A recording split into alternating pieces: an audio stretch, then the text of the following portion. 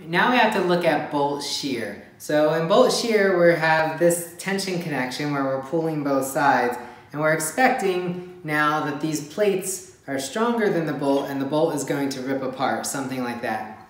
So when we look at the strength of bolt shear, we're looking at the strength of the bolt as it is being ripped apart here. Now there's two considerations. We're going to look at where exactly the plane of shear is. In this particular instance, the plane of shear, as we showed it, was in the thread of the bolt. So we need to look at the area in the thread of the bolt, which will be smaller area than the area in what we call the shank. All right, so as we develop the formulas for shear strength of bolts, we need to be cognizant of where the bolt is failing. Is it failing in the shank or in the thread? And then we also need to know the size of the bolts and keep in mind that it's in shear. And so shear strength differs from ultimate tensile strength. All right, so let's define how we calculate bolt shear strength. So first we need to figure out which bolts we have. So these are the groupings. We often refer to A325 bolts or A490 bolts, and these are Group A and Group B respectively. Bolt technology is one of the things that is continuing to advance in steel construction, so we see that more grades and more groups of bolts have been added to the specification as we move through the years. Next, we'll take a look at the nominal shear strength as given to us in section J3.6. So the nominal shear strength, or the nominal resistance, is just equal to some nominal tensile strength or nominal shear strength times the area of the bolt. So a very straightforward calculation. Again, since we're looking at ultimate fracture of this bolt, we're going to take phi to be 0.75. And we'll talk about how we come up with FNV, the shear stress in the bolt, in a second. So very simply put, we get the nominal shear strength from the value that's given to us in AISC table J3.2. So for any grade, any group of structural bolts, we can go directly to table J3.2 and determine what the nominal shear stress for that bolt should be. Now I like to give you a little bit of background in my course. So I want to give you a little bit of how do we arrive to this value that's in table J3.2. So to do that, we actually calculate the nominal shear strength as 0.9 times 0.625 F sub U. Now how did we arrive at these values? We actually arrived at these values from tests. So experimental tests were done on a wide variety of bolts. And we found that the factor 0.9 is a length factor. And basically, we use 0.9 whenever the length of our connection is less than or equal to 38 inches. So a 38-inch long connection is a very long connection. So most connections that we make are less than 38 inches long. And so that is how we apply this formula, this factor 0.9, to the nominal shear strength. Now the 0.625 F sub U also comes from that research. That research was performed by Fisher and his associates at Lehigh University in 1978 is when they published their results. And basically you can almost think of the 0.625 as very similar to the 0.6 F sub U that we use elsewhere when we're calculating the shear strength of a member. So if we want to take a look at how we get these calculations for an A325 bolt, an A325 bolt has a nominal ultimate strength of 120 KSI. So our bolts are hardened steel and they have a much higher strength. They've been hardened and heat treated compared to our regular plate steel. So bolts will have a much higher strength compared to plate steel. So for an A325 bolt, we calculate FNV by taking 0.9 times 0.625 times 120 KSI, and that gives us 67.5 KSI. If we compare this to the value that we get from table J3.2, we would find that the value from the table is 68 KSI. So they've gone ahead and rounded this up to the nearest integer. For the nominal tensile strength, I'm just going to point you right to this table. So it's actually the same table, J3.2. If you have any questions on where some of these values come from, I always recommend you can check the commentary to the specification. So that's where I learned about the above research that was done for shear strength of bolts. Actually, if you move to the commentary for section J3.2, you will find all this information given there.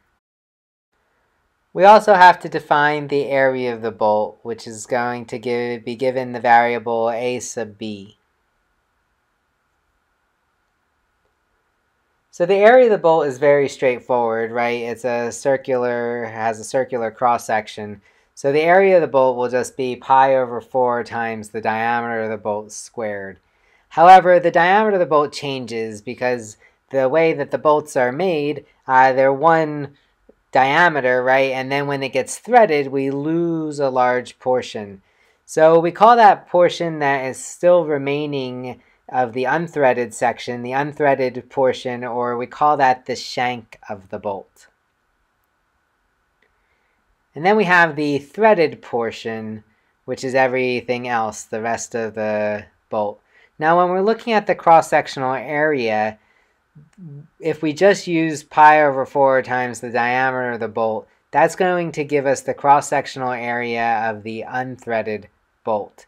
So when we define a bolt is 3/4 inch diameter, we're talking about the unthreaded portion is 3/4 inch in diameter.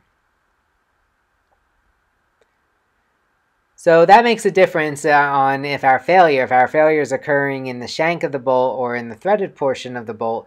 It makes a huge difference on the capacity as in shear as well as in tension. So I'm going to make sure I add a big warning sign here to make sure you know that if the threads of the bolt are in the plane of the shear, you must use the reduced area. So I've talked a lot about the shear plane in the connection, so I want to highlight that here. So I've drawn it in green. This is the plane of shear for this particular connection where we have 2 plates in like a lap splice connection, 2 plates sliding relative to one another. The plane of shear would be that area in green. We would also call this a bearing type connection because we can see like the top plate and the bottom plate, even though they've slid relative to one another, the holes don't perfectly align, the bolt keeps these plates from separating. In this case, the plane of the shear is through the threaded portion, and so we will take the area of the threaded portion to be approximately 80% or 0.8 times the nominal area of the bolt. Like I said before, we can just use table J3.2 to come up with these values.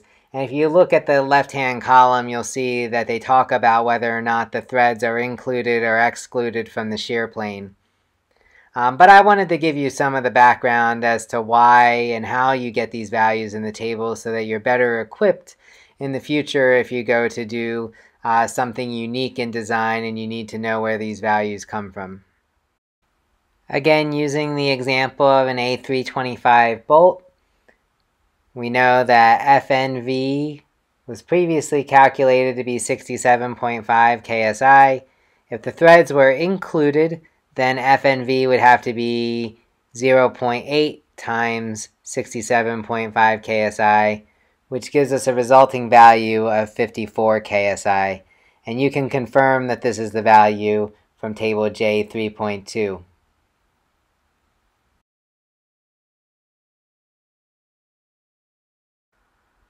Alright, how do we remember the different types of connections? I like to bring out my Texas accent, and I don't really have one yet.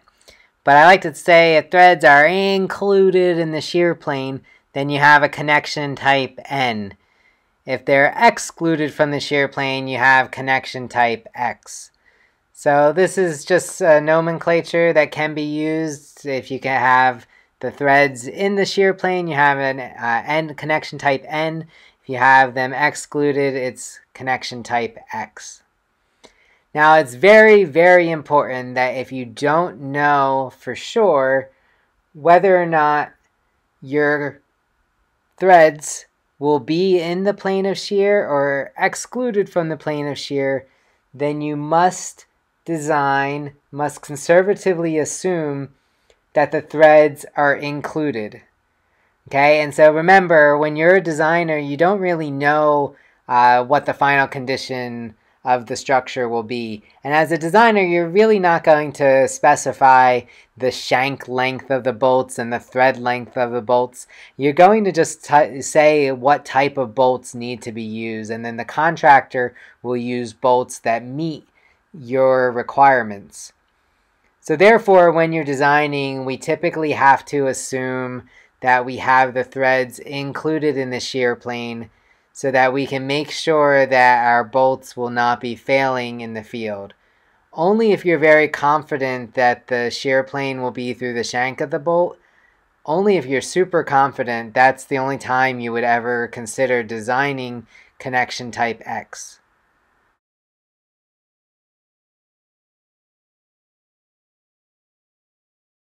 And now let's take a look at table J3.2 in our manuals.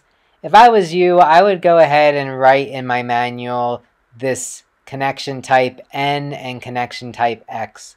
So we can read there for group A, for example A325 bolts, when threads are not excluded from shear planes. You can see I'm already getting confused. When the threads are not excluded from the shear planes, then they're included, so that's connection type N. When the threads are excluded from the shear plane, that's connection type X. So I would just go ahead and write these in the manual. Otherwise, you're going to get confused on sort of like the tricky wording that they've used there. I think it's a little tricky. But I write this in my manual so that there's no questions.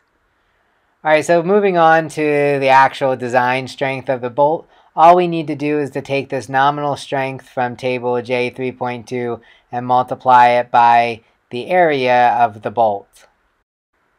If we're making modifications to our manual, I'd go ahead and make this modification in Chapter J.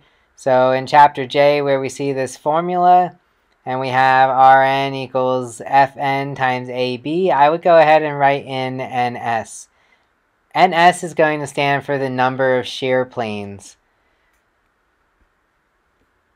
So for most normal connections that we're going to design as engineers, we're going to have two possibilities. One is single shear and one is double shear. So I have graphics of both of these provided here for you. So you can see the graphic on the left, in terms of the shear transfer, we only have one shear plane through that bolt. So the total load on the left-hand side is transferred to the total right on the right-hand side, and we see that the total shear would be equal to that VPN. So we have one shear plane. This bolt is in single shear. On the right-hand side, we have a different graphic. We have sort of a splice plate connection where we have two plates on the left-hand side, but only one plate on the right-hand side. This leads to two shear planes, and if we even drew a little shear diagram for the bolt, we would see that the shear in this bolt, instead of being the whole value of VPN, the shear would only be VPN over 2, and therefore the double shear condition would have twice the strength of the single shear condition. So it's important that when we're calculating the nominal strength of the bolt, we also know whether or not the bolt is in single shear or if it's in double shear. Like I said before, for most normal connections, we're either going to be in single shear or double shear. If we have more shear planes than that, then you really have to draw out the shear diagram in your bolt and figure out what percentage of the total load VPN is being handled by your bolt. Because as you keep adding more plates, it doesn't necessarily, having 5 shear planes doesn't mean you necessarily have 5 times the strength. So you'll need to really be careful about that. But because we're regular engineers and we're not going to design these weird connections, hopefully, we will look at just single shear or double shear as our main focus for our course. Lastly, it's important to note that the total load is the summation of the nominal resistances for each bolt or bolt hole in the connection. And we'll see how to handle that in our example problem. I also want to point you to some design aids that AISC has provided to us in the manual. So if you go to section 7, 7 is all about bolts. So we see table 7-1 has the available shear strength of bolts. So rather than using table J3.2 in the area of the bolt, it's usually easier just to come to this table 7.1. So based on an A325 bolt, you could come in and you could say, okay, I have a group A bolt. Decide whether or not the threads are included or excluded from the shear plane. Decide whether you're not if you're in single shear or double shear, and then you can make your selection for phi Rn from the table. So for example, if you had an A325 bolt that was 5/8 inch diameter in single shear with the threads included in the shear plane, you would get a value phi Rn of 12.4 kips. So keep table 7.7-1 handy when calculating the shear strength, available shear strength of bolts. In addition, there's a table 7-2 for the available tensile strength of bolts.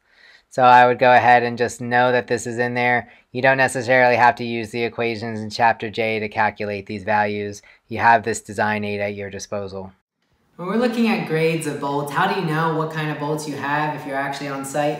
All the bolts will be stamped with the values on the end. So we can take a look. This is a black steel bolt, so this is just an unpainted steel member. And you can see it has that it's an A325 bolt. So the grade should be stamped on the end. So we know A325 would fall into a group A type bolt. That's as opposed to A490, so this is a group B bolt. A490 is a higher strength bolt compared to the A325. And then here's a 307, ASTM 307 bolt. So that's another group or category of structural bolts that we have, as well as we also have group C bolts. We also see some difference between the plain bolts and the silver bolts. The silver bolts have been galvanized. So galvanizing is a process in which steel is dipped into a zinc metal alloy and then it gets coated. And so we do galvanize bolts because we don't want the bolts to corrode either, right? So galvanization provides protection for the bolt in construction from corrosion, whereas the black bolts would not have that protection. So with a black bolt, you would be expecting maybe to paint your structure after you assemble it, or maybe even they're not going to be exposed to the atmosphere, so you don't necessarily need to protect against corrosion.